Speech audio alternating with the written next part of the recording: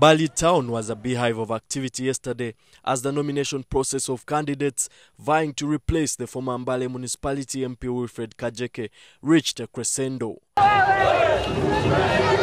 However, the ruling NRM party has been deeply polarized between flag bearer John Wambogo Wekesa and independent candidate Dr. James Mutende, who has vowed not to bow out of the race.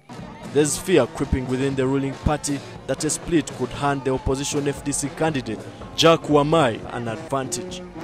However, attempts are being made to dissuade Dr. Mutende from contesting. We always believe in dialoguing. We shall talk, we shall sit down and talk to our friends who have moved away from the party, who have gone independent, to come back to the party.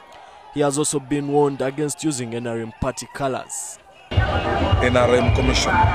So we are calling upon those people, after nomination, they should put down the colors of yellow from their bodies. Although 7 candidates have been nominated, it's likely the contest will be between the ruling party and the FDC's candidate. The Electoral Commission has set 17th February as the date for the election.